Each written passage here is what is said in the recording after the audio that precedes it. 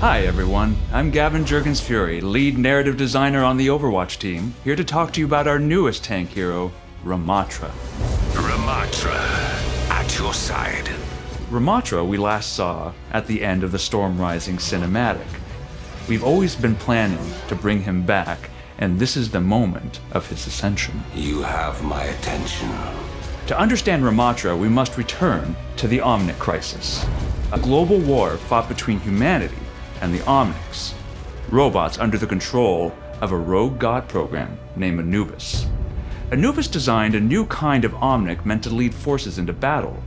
These elite units programmed for tactical assessment were called Ravagers. Ramattra was one of these. Humanity hated them, and after the Omnic Crisis ended, humanity hunted Ravagers almost to extinction.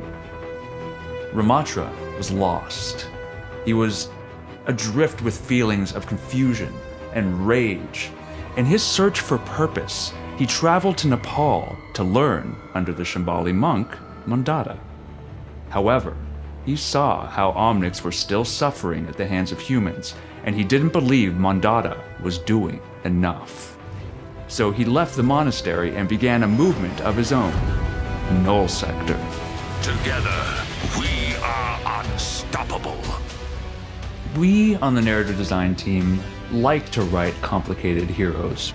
We wanted to show you someone that felt exciting, felt understandable, dangerous, and someone you wanted to get to know better.